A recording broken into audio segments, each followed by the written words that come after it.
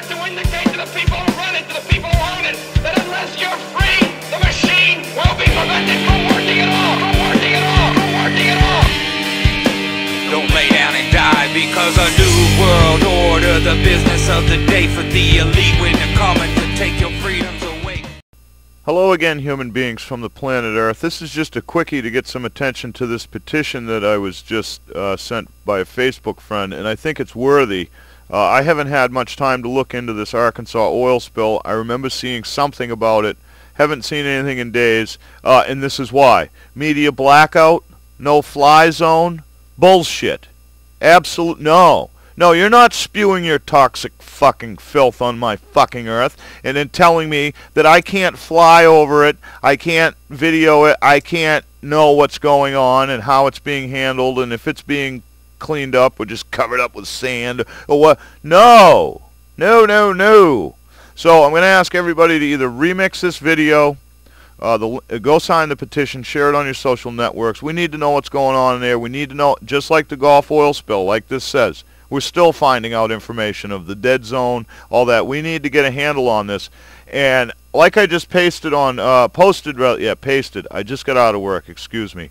Like I just posted on Facebook, I tagged these scumbag lamestream medias and call them all out. Why in the fuck aren't they demanding the information, the ability to obtain the information? This is news that affects the general public and it's being withheld? Bullshit. Not on my watch.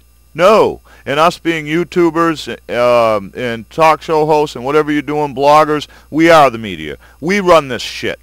Okay? And I've had enough of the bullshit. Nothing is just, okay, you biblical people, everything will be brought to light. Everything will be uncovered. Okay? So for those of you that don't like the foul language, please make your own video and include this link. For the rest of you that are as adamant as I am about people knowing that it's the end of the fucking line, okay? Because nothing grabs anybody's attention like fuck, okay? And when I say fuck you, you can't ignore the fact that you're the piece of shit, and I'm talking to you. You can't avoid that, okay? So that's why I use it. If you knew me in person, I'd try not to use the foul language unless I hurt myself. But if you're violating me or my family, which all of you are, I'm going to say fuck. I'm going to say fuck you. So for those that don't like the foul language, please just go sign it, make your own video. But let's get this viral. David just put this together and sent it to me, and I think it's great. I'm glad he did. And any of you that, you know, as far as me, if I were close to Arkansas, I'd drive to that son of a bitch, and I don't care, sneak through the woods, do what, yeah, you're going to risk a little jail.